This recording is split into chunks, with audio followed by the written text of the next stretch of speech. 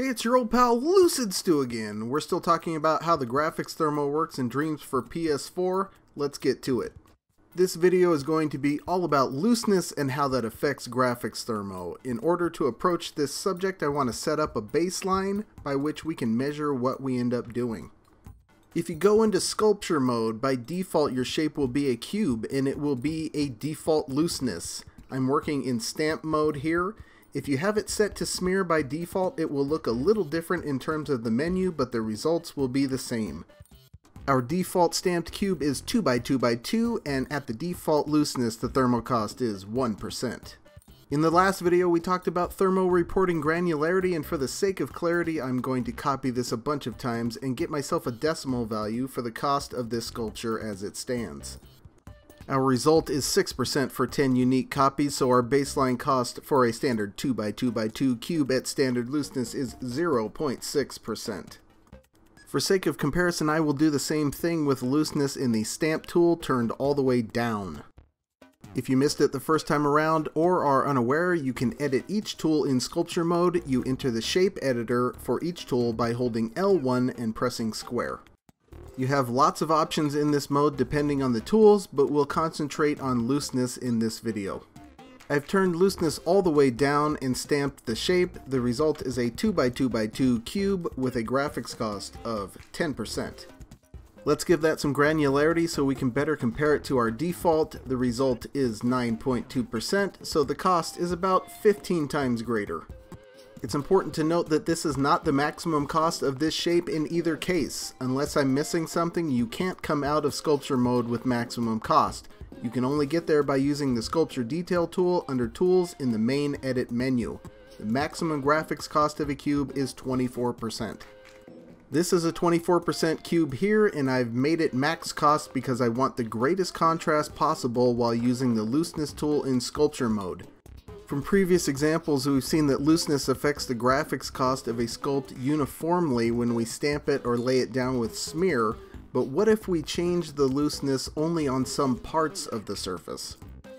I like to use the cone shape as a brush, and I'm turning surface snap on to keep my brush glued to the surface. Now if we go into the shape editor with L1 and square, we have some different options compared to stamp. Like stamp, we have a looseness option, but when we change it, we see that it only affects the looseness inside the brush. I'm going to turn looseness all the way up and brush a bunch of it all over the sides of this cube, leaving the edges clean.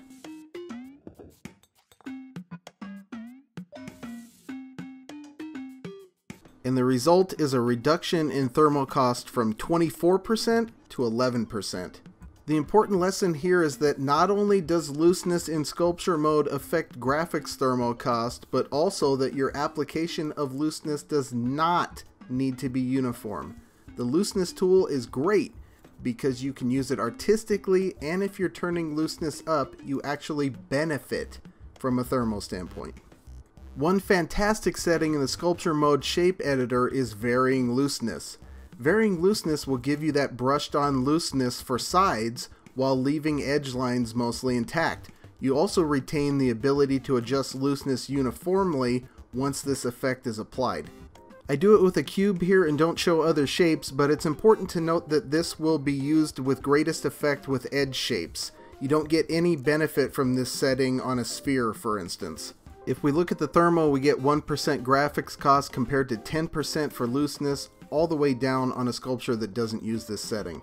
After you've used this, you can still adjust the surface with the looseness tool, and it's important to note that this effect is per shape in sculpture mode, so it's not like you can only use it with the first shape you put down.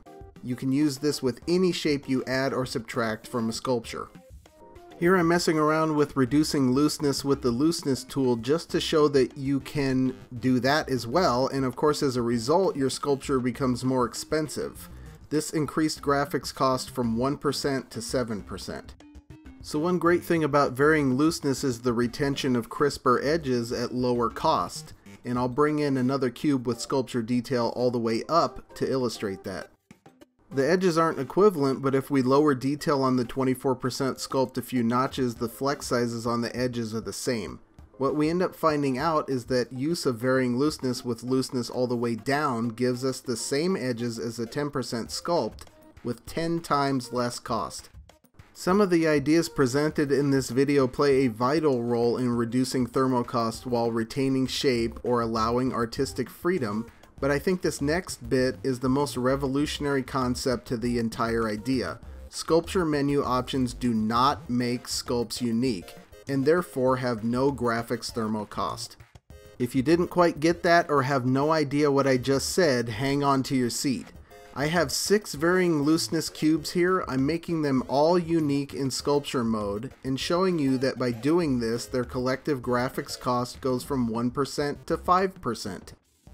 However, there is a way to make each of these look unique without impacting the thermo's opinion. That is through each individual sculpture's menu. Since we've been working with looseness, I'm going into each sculpture menu and I will change the looseness slider enough to make each of these distinct from the others. If we did this in sculpture mode, each would have a separate cost and their collective cost would be greater than 1%. However, since the menu sliders do not affect thermo, the cost of these is still 1%. We could make 10,000 different ones this way and the cost would still be 1% graphics thermo. The truly amazing part is that this is true for any slider in the sculpture menu, not just the looseness slider. To prove it, I'm going to change a whole bunch of things and make these really look different. And as you will see in just a moment, the thermo cost is still 1%. The takeaway from this is that sculpt props are not your ultimate limit in a scene from a graphics thermo standpoint, because you can change each of those props into something else with some cunning. Now that I've shown you all that, I want to show you just how useful varying looseness can be from an artistic perspective. Also from the perspective of trying to make a sculpture multi-purpose so you pay for it once, but use it for more than one thing, or to add to scene variety by getting more than one look out of the same sculpture for the same general purpose. So here I have a varying looseness cube, and I'm turning impasto all the way up in the sculpture menu. That makes the emissive as prominent as possible for a given looseness level. Because looseness is varying, this will give you a very different result from a standard sculpt, because now you're dealing with all sorts of differently sized flecks. And you can change the look of the surface from this point in many ways, like experimenting with ruffle. You can get some really useful looks this way by experimenting with various sliders. When you combine this with some lighting, you get some nice texturing without a lot of effort. You've probably seen these types of effects by artists like Disarmed and didn't realize it.